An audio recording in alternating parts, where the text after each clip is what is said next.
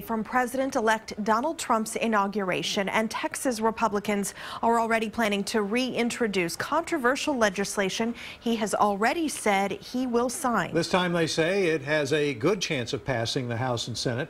KXAN's Anna Warnicki looks at the impact it could have not only on Texas, but the entire country.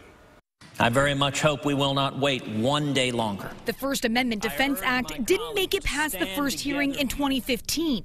But now the bill's sponsors, Texas Senator Ted Cruz and his Republican colleague, Senator Mike Lee, are eyeing a comeback. Legislation is titled the First Amendment Defense Act, but in reality, it is an unconstitutional attempt to totally redefine what the First Amendment protects. The bill protects any person or business who refuses service to LGBTQ people. The intent of religion is to protect and help people not to use religion as a sword to harm other people, and that specifically is what this legislation would attempt to do. Chuck Smith with Equality Texas says while a Texan may be behind the bill, he says it doesn't reflect the state's beliefs. I think Texans are not supportive of going back in time to a period when we denied service to people because of who they are. Raise your hand, Christian conservatives, everybody.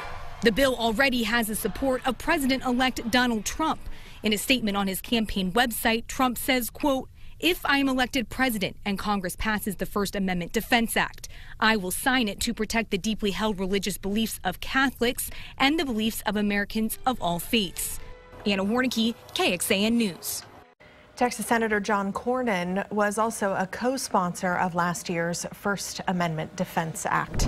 On a state level, bills similar to FADA have failed in recent years. Vice President-elect Mike Pence signed Indiana's Religious Freedom Bill in 2015, creating a firestorm of protests and criticism from business leaders threatening to boycott that state.